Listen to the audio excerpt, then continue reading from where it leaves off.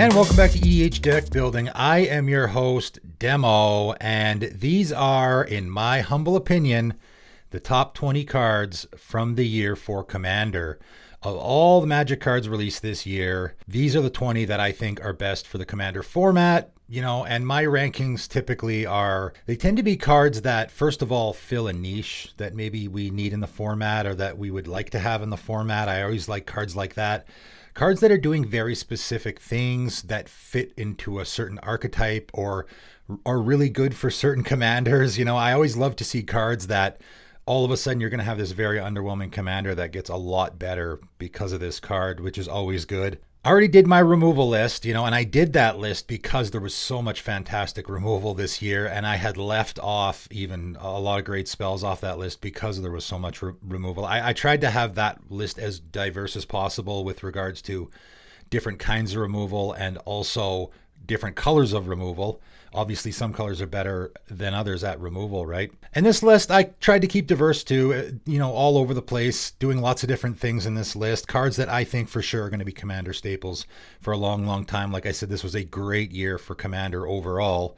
So starting out with an honorable mention, Maskwood Nexus, and I got to give this an honorable mention because it is just such a unique card. Again, it's filling a niche. It is very niche, but it's also filling, you know, it's very combo-tastic. There's lots of neat little things you can do with it. If you're in a deck where you really care a lot about creature types, obviously it's great.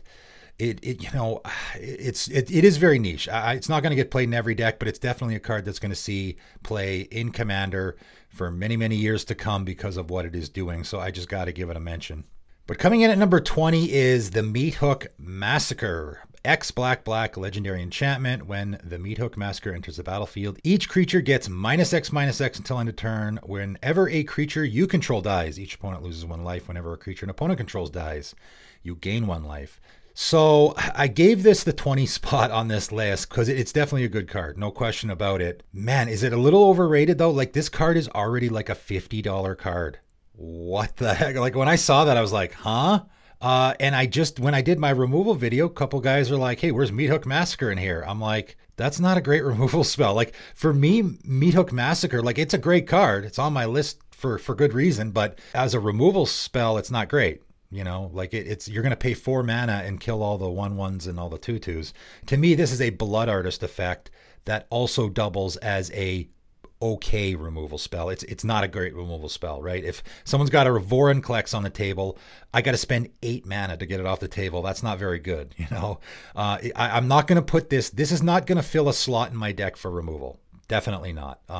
And also, I think it's very niche. Like, I don't know why this is such an expensive card. Is everyone just throwing this in all their decks? I don't know, because I think this is a pretty bad removal spell, and it goes in an Aristocrats deck, right? It's doing that Blood Artist Zulaport Cutthroat thing. That's the deck that it goes in, and it does go in all those decks, right? All of the Aristocrats type of decks, for which I made one recently, and I wanted to put this card in there, and I'm like, holy man, it's so expensive. Like, again, I don't know if the expensive is everyone's running out and buying it because they think it's the best card of the year or something. I think it goes in a specific archetype. I wouldn't put this in every deck. It's definitely a great card that we're going to see in the format for a long, long time, though. Coming in at number 19, Saw It Coming. 1 blue, instant counter target spell. Has Foretell, of course, pay 1 and a blue. For me, this is the go-to now for my, like, not just in blue deck, just counter spells in general. This is one of the first counter spells I'm going to put in a deck. You know, I like Swan Song a lot, but it's getting expensive. You know, it's getting real expensive. So if I make a new deck, do I want to spend the money on a Swan Song? I mean, maybe I do, but Saw It Coming is definitely going in there. It's going in all my blue decks. If in the place of a counter spell, and then, you know, I go down from there. It supplants a lot of things. If anyone's out there still playing Cancel maybe or Dissipate or something, Saw It Coming is just straight up better in my opinion. Coming in at number 18 is probably my favorite card draw spell of the year, which is Stinging Study. 4 black, instant, draw X cards and you lose X life, where X is the mana value of a commander you own on the battlefield or in the command zone. So first of all, you're almost always going to get the card draw for this. It's very rare. Your opponent can bounce your commander in response. That's the one way to screw you out of this. If you have your commander on the battlefield and you cast this, your opponent can bounce it, and when it's in your hand, I mean, I guess you could send it back to the command zone if you don't want to risk Yeah, you could just send it back to the command zone because it's changing zones. So I guess you won't get screwed there. But that's really the only situation. As long as it's in the command zone or on the battlefield, you're okay. And, you know, for me, I want to have at least a 4. My commander, and of course, partner commanders is always great here as well, because you can have one that's a 2, you can have a Thrasios, and then as long as you have one other commander that costs quite a bit, you can pick that one, right? Because it is a commander you own. So for me, I want to get at least 4. I think 5 mana instant speed, I draw 4 cards, lose 4 life is pretty fantastic. And then it only gets better from there. Like in my Silumgar deck, this went right in there. I mean, draw 6 cards for 5 mana is amazing. Do you want to maybe be careful going too high though? You are losing the life, so you do have to be careful there. I really like to get some bang for my buck. I want to get, like, draw 2 cards is just so low impact. I want to draw like 4, 5, 6 cards if I'm going to cast a one-shot spell that's drawing cards. I want to get some bang for my buck, and Stinging Study is definitely that. Coming in at number 17, Guardian Augmenter, and this is one that I was really high on when it came out in C21, and I keep forgetting to put it in decks. You know, a lot of my underwhelming Commanders decks that I made, I think this probably, like the Sisters of Stone Death deck that I made, this definitely should have gone in there. I think it's great if you really, really care about your Commander, which a lot of decks do. 2 and a green, Troll Wizard 2/2, has Flash, which is always fantastic for a commander card. And then on top of that, commander creatures you control get +2/+2 and have hexproof. So the Flash and the hexproof can play off of each other, where your opponent is about to use a removal spell on your commander, and you can flash this in and get them to waste their removal spell. So that's extra good. Just a great card. Gives your commander a bump and also hexproof. A lot of decks want to be protecting their commander. Coming in at number 16, Conspiracy Theorist. 1 in a red human shaman. When Conspiracy Theorist attacks, you may pay 1 and discard a card. If you do, draw a card. Whenever you discard 1 or more non-land cards, you may exile 1 of them from your graveyard. If you do, you may cast it this turn. Again, this is filling a nice niche. I'm in a red discard deck, which there are quite a few of those. It's a nice card advantage card in red, which I think red needs. You know, everyone's always going on and on and on about white not having card draw. Red doesn't have any either. Red's got impulse draw, which can be good and can also be bad. Like typically the impulse draw, you only can play it on your turn. So once you get empty-handed, now the impulse draw is only letting you play on your turn. On everyone else's turn, you're just sitting there doing nothing, right? So this is great card advantage also for red, I think, as well, where I can discard and draw, and then the card I just discarded, I get to play it. So I'm basically drawing a card. Even if you just attack with your Conspiracy Theorist, like I'm going to play this in a discard deck, but I could even just play this in any deck and use my Conspiracy Theorist first ability to take advantage of the second ability. Coming in at number 15, Hullbreaker Horror, 5 blue, Kraken Horror, 7/8. Has Flash and can't be countered. So again, great. Having Flash and can't be countered in a commander game, those are really great abilities to have on a creature, especially when it's expensive, right? Whenever you cast a spell, choose up to 1. Return target spell you don't control to owner's hand. Return target non-land permanent to owner's hand. Just a really fantastic finisher. This is a card, again, it's already kind of getting expensive because I think a lot of people are like, okay, well, that's a great finisher in my mono blue or, is it Spellslinger deck? I'm throwing this in my Abishon deck because I don't really have much of a finisher there. I just attack with my creatures. So it's nice to have a big, beefy finisher like this that can really control the game. It's just a great finisher for a Spellslinger deck, and I think we're going to see this a lot in the format going forward. Coming in at number 14, Guardian of Faith, 1 white Spirit Knight, 3/2. Again with the Flash, and I did not do that on purpose. There's a lot of Flash cards on here. I mean, Flash is great in the format, without question. When Guardian of Faith enters the battlefield, any number of other target creatures you control phase out. So just great board wipe protection, and in particular, it works extra good against the Cyclonic Rift, which of course everyone hates in the format. And the reason why is because you flash it in response to that Cyclonic Rift and phase out all your creatures. The Guardian of Faith doesn't phase itself out and then gets bounced back to your hand by the Cyclonic Rift, or Evacuation, or, any of those types of blue effects. And then of course you get to use it again. So all your creatures phase in on your untap, and then your Guardian of Faith is in your hand to use again for the next one. So great card. Coming in at number 13 is Wandering Archaic, 5 mana, Avatar, 4/4. It has a flip side, which I'll talk about first. I don't know if anyone has ever used this or are going to. Explore the Vast Lands, 3 mana sorcery. Each player looks at the top 5 cards of their library reveals a land card and or instant sorcery card from among them, puts the cards they revealed this way into their hand, rest on the bottom of the library in random order. Each player gains 3 life. So a very huggy card. It's weird that they put this on the back of Wandering Archaic. I'm not sure what the story is there, how those two mesh together. The fact that it has a backside that you can maybe cast if you absolutely need to just makes it, better than nothing, right? It does add a little bit to the usefulness of the card without question. But the front side's really where it's at, right? 5 mana Avatar, 4/4. Whenever an opponent casts an instant or sorcery spell, you may pay 2. If they don't, you may copy that spell and choose new targets. I just think this card is amazing in a Commander game. I'm really surprised it's not more popular. Strixhaven, which was the best set this year, in my opinion, for Commander. This was my number 1 card from the set because it's colorless. It can go in any deck. It's going to just give you tons of free value. One of my least favorite phrases in all of Commander, which is, oh, well, they'll just pay 2. Like, what? Yeah, just like Smothering Tithe and Rhystic Study, right? Oh, they'll just pay for it, so those cards are terrible. No, they're not going to pay for it. They're not. Nobody wants to pay 2 mana every time they cast an instant or sorcery spell. They can, but they don't want to, right? So you're just going to be getting free value off of this. And the added bonus is, if I'm in a mono black deck, now my opponent cast a Beast Within or something, a Krosan Grip, or my red opponent cast a Vandal Blast, something that I can't deal with, and now I get to copy it. Or my green opponent cast a Rampant Growth, and I can now ramp in a deck that doesn't do that very well. I mean, you're just getting so much value. You're getting to play outside of the box that the color you're in doesn't normally do. I'm shocked this card isn't in more decks. Like, I really am. I thought it was going to be in everyone's decks. It could be. This is a card you could put in any deck.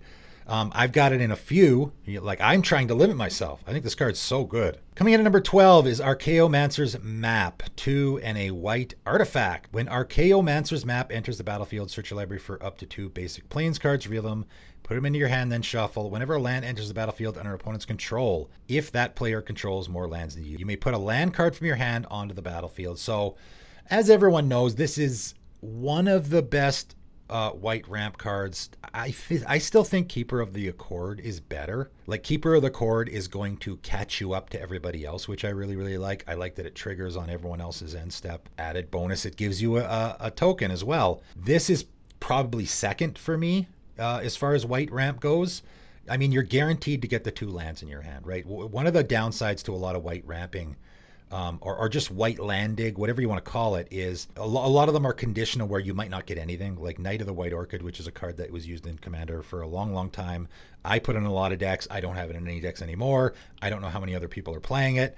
It's a kind of obsolete. There's a lot of times when I'd have that card in my hand and I wouldn't want to cast it because I didn't have any opponents with more lands than me, so it did nothing. It was just a 2/2, with first strike for 2 mana. And I was like waiting for my opponents to put more lands in play so I could actually get some land out of it. You're guaranteed to get lands in your hand at the very least. And then, of course, when a land enters the battlefield under an opponent's control, which once you play this, it's very likely that the next 3 turns that your opponents take, they're going to play a land.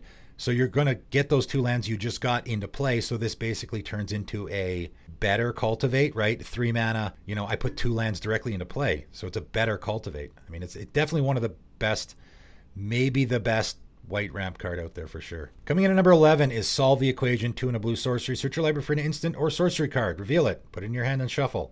Very simple. This is just an answer, a solution, right? Solve the Equation, a very fitting name, I guess, right? It's just a solution for you to go get that answer. To me, I say it all the time about tutors. Tutors in my decks, unless I have a very janky, the Stuffy Dull deck, the Door to Nothingness deck, very specific sort of strategy that I'm working on where I need that specific card to make my deck work, my tutors are almost always going to be, I go get answers.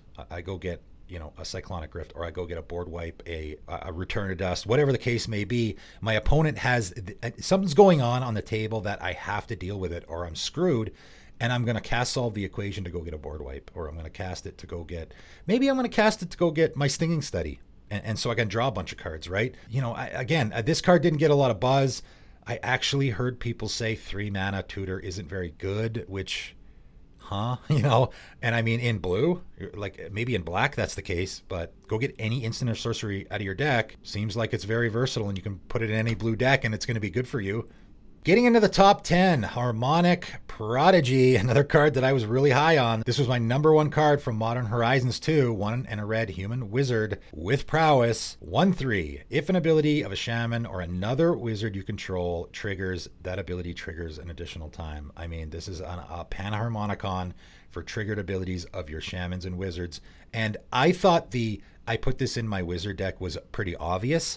And then so when I did that video, my top cards from Modern Horizons 2, I went through all the shamans where I thought this was an auto include. Still though, no one seems to be playing this card, so I'm going to sell it some more. I mean, it's currently only in 7,500 decks. I mean, that's a fair amount, but I think it could be in so much more. Like I said, like Atla Palani, for example, it should be in all of the Atla Palani decks. And that's 3,300 decks on EDH Rec, because whenever your egg dies, you get to do that twice, right? You get to flip 2 creatures into play. That's amazing. But I already talked about most of the shamans where I think it's an auto-include. How about some of the wizard decks? Kaikar Wind's Fury. Whenever you cast a non-creature spell, create a 1/1 white. So now you get 2 spirit tokens. So even if you're doing the I combo off type of Kaikar deck, this is giving you double the tokens, which then you can sacrifice for double the mana. So it's giving you the more mana to storm off or whatever you might be doing in that deck. A Niv-Mizzet Perun, it is, again, I think an absolute auto-include. That's a red wizard. Again, 4,200 decks. That's one of the most popular commanders in the entire format. Whenever you would draw a card, it deals 1 damage to any target. That triggers twice. That's a triggered ability. And whenever a player casts an instant or sorcery spell, you draw a card. That triggers twice. So they both trigger twice. It's just absolutely dominant in a Niv-Mizzet deck. I would imagine it should be in all of those decks. It's not. I mean, people could do as they like, but I think you're missing out on huge value here. How about a Nekusar the Mindrazor deck? That's a wizard, okay? At the beginning of each player's draw step, that player draws an additional card.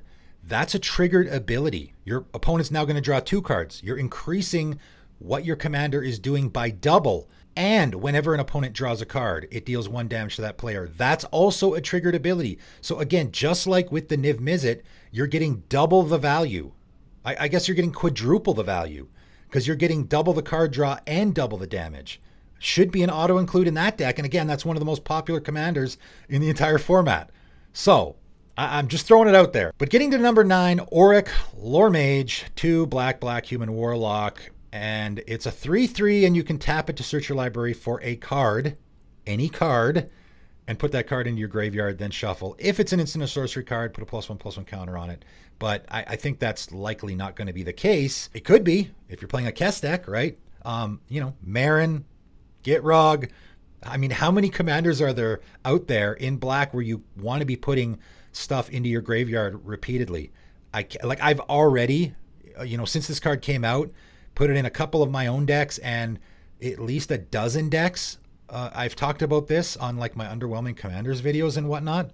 Like this is another card that I can't believe it's not getting more play. You know, I actually heard someone say, oh, well, just put Entomb in your deck. It's way better. Okay, but Entomb's a one-shot, right? First of all. Second of all, Entomb's a really expensive card. And third of all, it's 1 card in your deck. Entomb is 1 card in your deck. What if you don't draw it?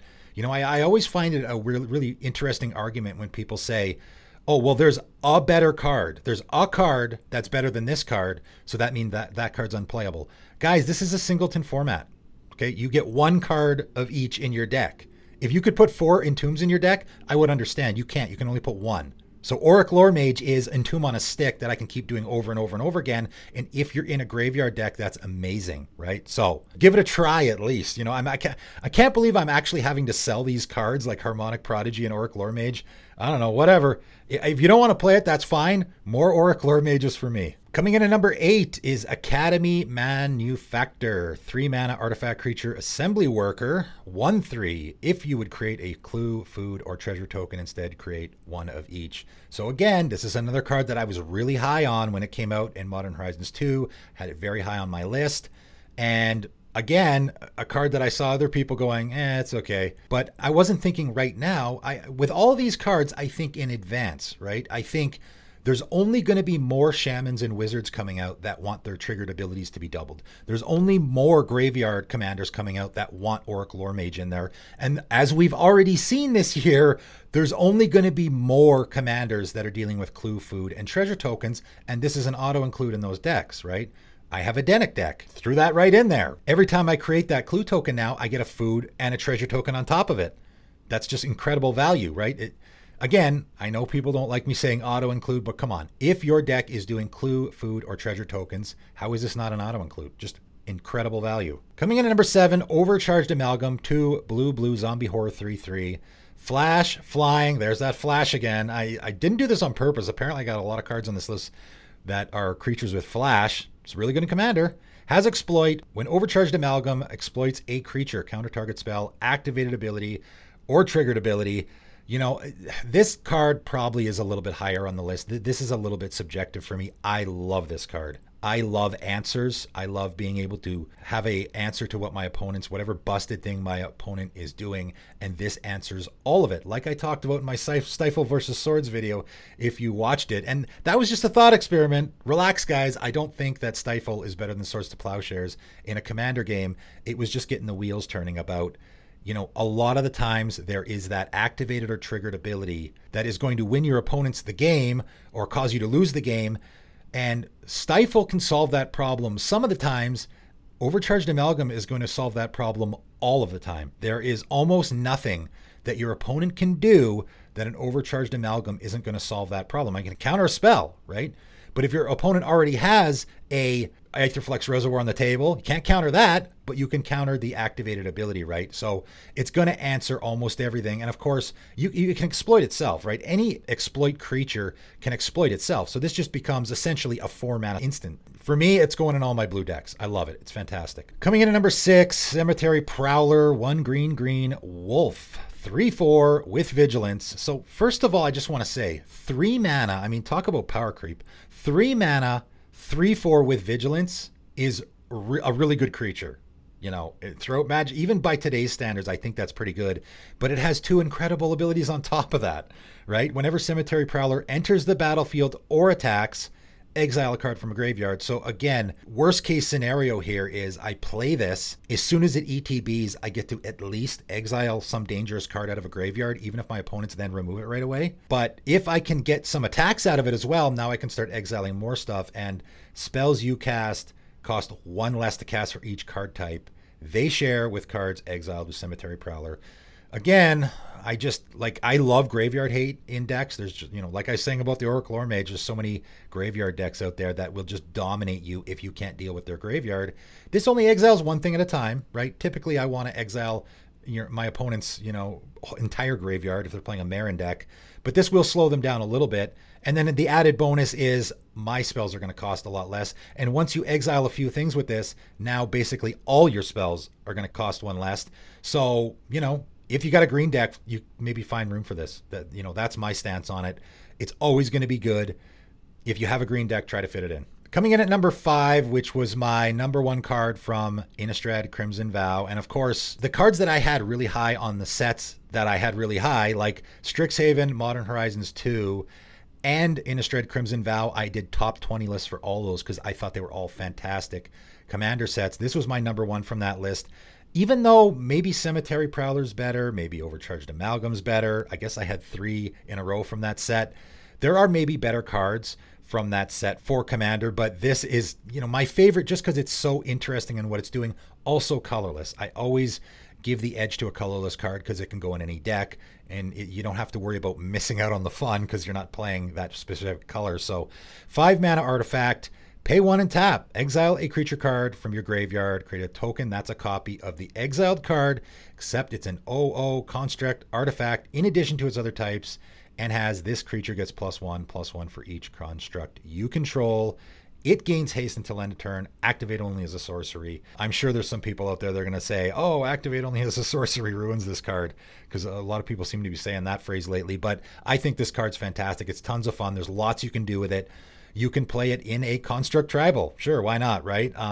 You know, obviously the construct that you're creating is going to be at the very least a 1/1 because you're going to control 1 construct. I like it in an ETB strategy where I can exile my Reclamation Sage or my Eternal Witness and get that effect again. The fact that it is, you know, a 1/1 with haste, don't really care. I mean, I can attack with it, but mostly I want the ETB effect. It works great there. Just a great value card. You could put this in any deck that has lots of creatures, right? You could put this in a deck where I'm doing an aristocrats theme, or I'm sacrificing my creatures lots, and once they go to the graveyard, you know, maybe I have a little bit of recursion, or maybe I can exile them, create a token copy that I can then sacrifice, right? Again, you don't care about the 1/1, you don't care about the construct, you just care about, I'm paying 1 mana to create a creature, right? If you think about it that way, that's actually really, really good. Pay 1 mana and tap to create a 1/1 creature that ability alone is really, really good. So just a lot of things you can do with it. I think it's a super fun card that, you know, going forward is going to find a place in a lot of decks. Coming in at number 4 is Esper Sentinel. And I actually just realized, you know, I talked about the sets that I thought were the best this year for Commander. My top 4 are all from Modern Horizons 2. I think I have 6 or 7 at least cards on this list that are from Modern Horizons 2. So obviously, by default, I guess I think that Modern Horizons 2 is the best set for Commander this year. I was thinking maybe it was Strixhaven, and I did do my 10. So if you add in the 10 removal spells, maybe that could wiggle it in Strixhaven's way a little. Maybe not. I don't know. I don't think any of the removal spells were from Modern Horizons 2, but my top 4 on this list are all from Modern Horizons 2. Wow, what an incredibly impactful set. Obviously, Esper Sentinel is already seeing a ton of play in the format. It got a little bit more buzz than maybe it should have. You know, I think I actually had this number 4 on my list for Modern Horizons 2. It's funny enough that the top 4 on this list are very similar to the top 4 on my Modern Horizons 2 list. Esper Sentinel, a little bit, not, you know, it's a great card, no question. A little bit it suffers from the, you know, I got to come up with a name for this. The white gets card draw and ramp syndrome, right? Whenever there's a card that comes out and there's another card that is not on this list that I'm talking about in my last list of the year, that got an incredible amount of buzz and what I consider to be overhype because of this.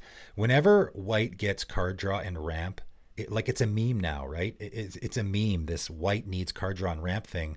I didn't think that was the case a year ago. I definitely don't think that's the case now. But whenever that happens, everyone just loses their mind. Oh my God, it's another white card that draws cards. Good. Okay, I mean, yeah, it is. But I don't know if it was as necessary as people think that it is. I'm not going to get it. And go watch my What White Does Best video. I'm not going to get into all that argument right now. It's a great card. It's number 4 on my list for the entire year. I have it in a couple of decks myself. It's an artifact creature human soldier. I guess I should read it in case people actually haven't seen this card before.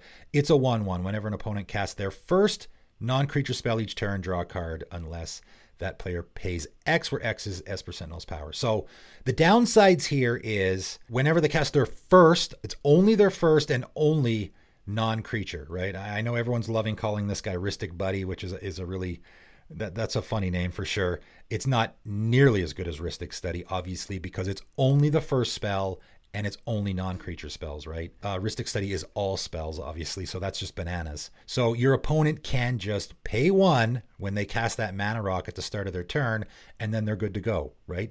It is on every other turn, though, too. So if that same opponent casts a counter spell or removal spell the next turn, again, it resets, so they have to pay the 1 again. And you can bump up your Sentinel's power. Like I said, you know, when I first talked about this, I thought it was particularly good in like a Boros or an equipment deck where I can throw a Sunforger on this. Then it's 5 power, and there's no way my opponents are paying 5 mana. They're just going to let me draw the card. You know, as far as a card draw card goes, it's pretty good. And for 1 mana, sure, yeah, I'm going to put this in a lot of decks. I don't think I'm going to auto include it in all my white decks, though. That's just me. You know, you could, for sure. It's definitely a fantastic card, and we're going to see it in the format for a long time to come. Coming in at number 3, another artifact creature, and that's right. I think this card is better than Esper Sentinel because I think it goes in more decks, right? For me, it's a lot of it is, some of it is I'm filling a niche, and some of it is here's a card that just goes in every deck, right? I mean, how do you rate Sol Ring? Of all the cards in the format, where do you rank Sol Ring? Most people would rank it number 1 because it goes in every deck, right? That's a huge selling point for a card.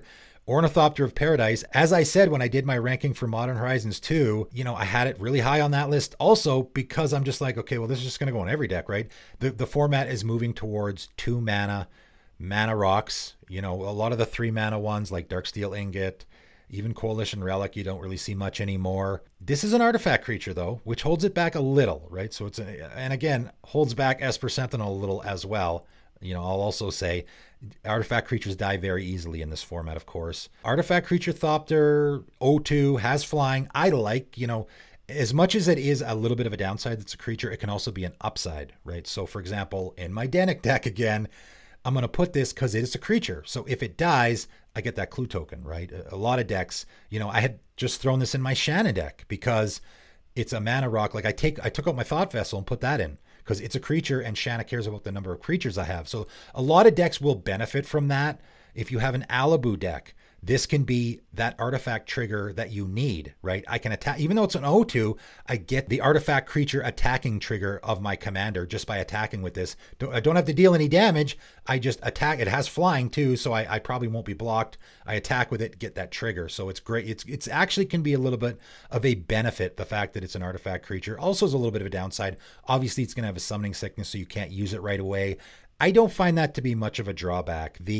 My mana rock comes into play untapped, so I can use it right away scenario. You know, I would say most of the time that isn't a huge deal. Like a lot of people will play their, you know, Boros or Azorius Signet turn 2, but it requires 1 mana to use, so you can't use it right away. So typically that's not a big deal. I think just playing this on turn 2, and then after that, you can use it as you want. It adds mana of any color. So for that reason, I think it actually trumps a Thought Vessel and a lot of those other cards. Speaking of mana rocks, though, Liquid Metal Torque, 2 mana artifact again, and you know, just like I said, Thought Vessel. I'm taking Thought Vessel out of a lot of my decks and replacing it with this. Taps to add a colorless mana. So again, that to me makes it worse than Ornithopter of Paradise.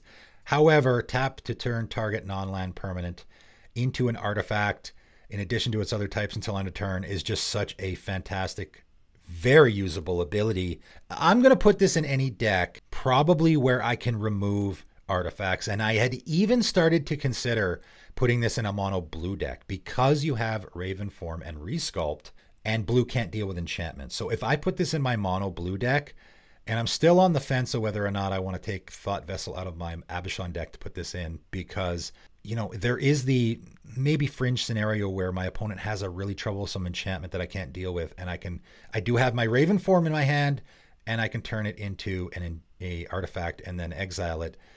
But in a mono white, mono green, or mono red deck, absolute auto include in my opinion, because those colors deal with artifacts really, really well, right? Even in a deck like you know, a mono white deck where it deals with everything really well, creatures, artifacts, enchantments, I still can do Return to Dust. I'm going to exile my opponent's artifact that's troublesome, and also I'm going to turn their Vorinclex into an artifact and exile that as well, right? So it's even worth putting in there, even though in a white deck you do have lots of options, but why not give yourself more? And then in like a mono green deck where I don't deal with creatures very well, now I can cast Force of Vigor or Krosan Grip or whatever and get that really troublesome Vorinclex off the table, or Elishnorn or whatever, where in a mono green deck, you know, I might not be that good at dealing with creatures. And then in a mono red deck, like this can't be more, like how is this not in every mono red deck? I mean, red deals with artifacts really, really, really well and doesn't deal with enchantments at all. And, you know, it has a lot of issues with stuff like that. How do you not put this in your mono red deck? I turn...